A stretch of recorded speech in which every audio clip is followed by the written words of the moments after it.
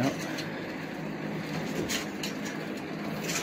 my help is starting to quit on me, so it's getting warm.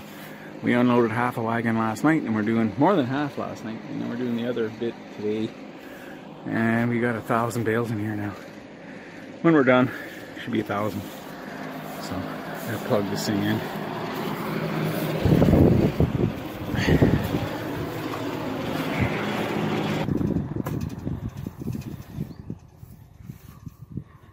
What's your strategy? I don't have a strategy. I'm just doing what we've always done. Okay. This is no strategy, zero strategy. Okay. I'm taking off the bottom bales so I can move the tracks.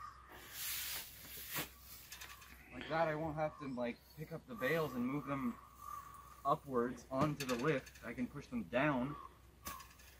Yeah, but they get steeper now, so you can't put them, they can't ride on the rail, you gotta have them right between. Yeah, that's still better than pushing them up onto another row. Yeah, yeah. Well, it's out as far as it goes, so it should work okay. Just a lot of teeth are broken on that elevator, so see, like down here, there's one tooth, 3 in a row, there's one. It's supposed to be 2 like this one here, up here. Yeah, that one. Okay, we're good. Okay, I'm gonna run it. Yeah, go ahead.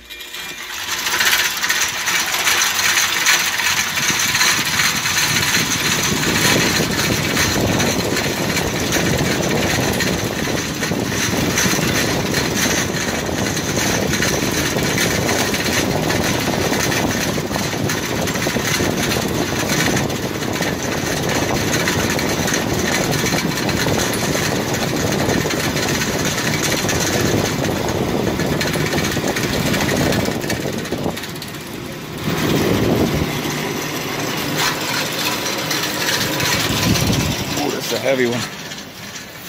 That's gonna stay right there. Permanent home. Okay. Yeah, so we're at 1,000, over 1,000 bales in here now because there was 50 left over from last year in that back corner, way in the back. I got them piled up right to the light up there. I mean, you can't even see the light anymore. So, let's see. And the door to throw them down is right in that dark corner right there. So all that stuff will go that way till we get to the old bales from last year, use them all up, and then I try not to touch this new hay until all the old hay's gone.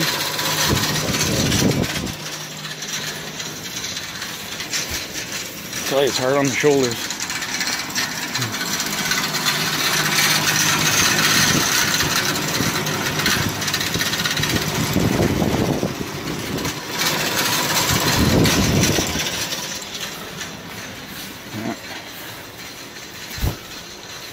Okay, I'm gonna put my gloves back on.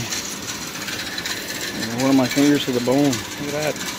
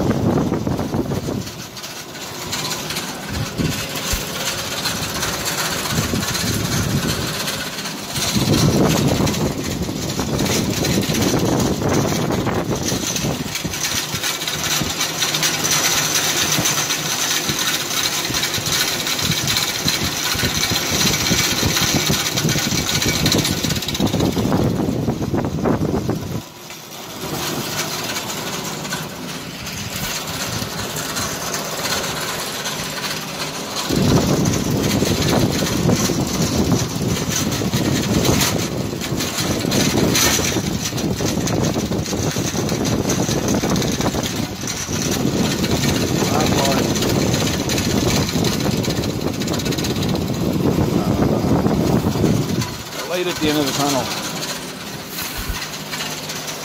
put one in. Let's push it down.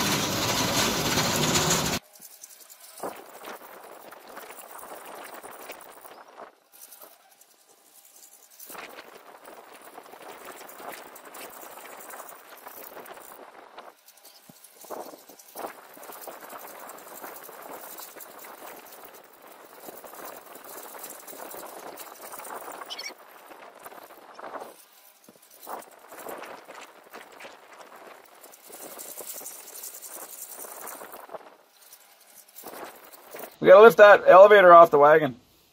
And then we're done. Oh, God. Yeah, it's not hard. It's easy. Yeah, it is. Easy peasy. No, it's not easy. No such thing as hard. Everything's easy. Okay, we just finished. So there's 8 bales on the ground that we're gonna feed them over the next couple of days. Figured it'll just save us, you know, bringing them up here and then throwing them back down anyway. But I'm going to cover them. We had to get this done this morning because it's supposed to rain this afternoon. It's July 23rd, 2020. So we just pulled the elevator in here. I didn't think we'd get it in. My plan was to feed all these bales over the next week or so and then pull it in. But we got it in, so I'm going to leave this fan on low. I don't know how we could have done it without this fan.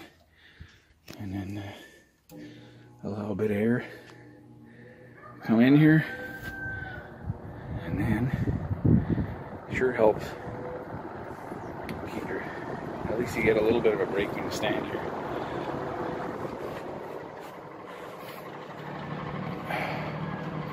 So yeah, hay season 2022 is complete. That is hard. Hard going, boy. And yeah, we had extra room because I could have piled a whole bunch up in here, and there's a bit of room on the left, but we had enough room. I could have gone a little higher here, but and that's where the door is. We got to throw it down in there. I got to move a bunch of this junk, shelves and shafts and buggy wheels.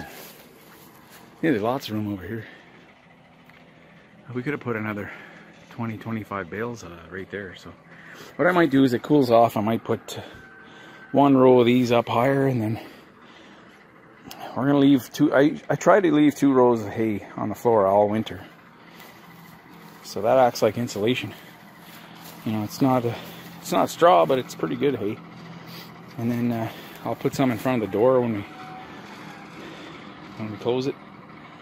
And we got 2-3 months before winter, so before it even gets cool. And that's how we do our hay. I'll leave that fan run for, if it rains this afternoon, I'll come out and unplug it, but it'll stay on as long as it's sunny and warm like this. Just get a little air circulating in here. There's a good vent on the roof here, right there, where all the bees' nests are. But still, when you get up on top of these bales, and you're standing on here, your head is up in the heat. It gets hot about the last 4 feet, 1.5 meters from the peak. So if you do this at night, the best time is to do it at night. We would have unloaded this at night, but it's supposed to rain, like I said, starting at 2-3 o'clock in the afternoon. Chance of showers, so you do not want your hay getting wet. So I'm going to stack those 8 bales up and put a tarp on them. You know, if they get a bit of moisture on them, as long as you feed them today, they'd be fine, but they can go moldy. So you don't want to be giving moldy hay to horses. So that's why it's all up in here in the hayloft. Yeah, I'm glad it's done. I gotta go have a shower now and drive my son to a birthday party.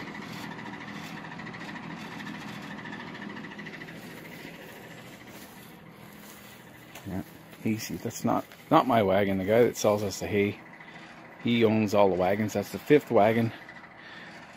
The first 3 were what they call thrown bales. The bale thrower throws them into a great big basket.